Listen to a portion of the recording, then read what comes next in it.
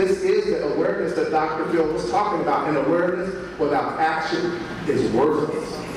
Sometimes you're willing to go back again and again and again on something that you believe, that you're committed to, and nothing is going to stop. What we have to teach our young people is that success is a process, that plans fail, people quit. There's a reason that they know that the youth are 40% of our population, but they're 100% of our future. They gave them the power to do anything they wanted to do in this room, but did they do it? No, because they were waiting for what? Permission. Montefiore said, an enthusiastic smile at the bright moment. They act like sunlight on a closed-up flower.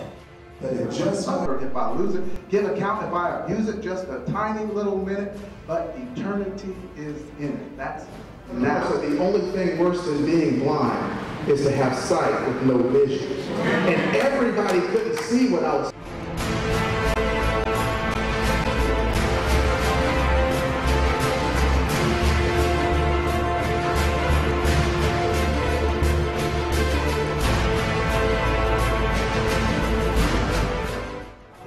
To remind you of the fierce urgency of now.